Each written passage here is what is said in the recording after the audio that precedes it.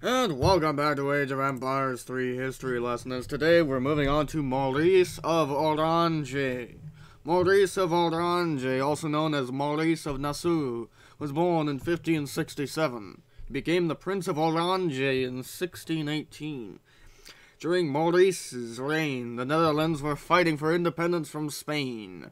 Until Maurice took control, the revolt against the Spaniards was disorganized.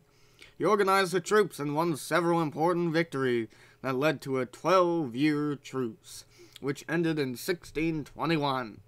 His attempts to deal with Spain after the truce ended and were not successful. Maurice never married and was succeeded by his brother. He lived an extravagant life and was a great admirer of horses. He referred to them as his favorite courtiers. Whether that was an indictment of his human courtiers or an elevation of a prized animal is uncertain. In Age of Empires 3, Maurice is noble in bearing, refined and confident.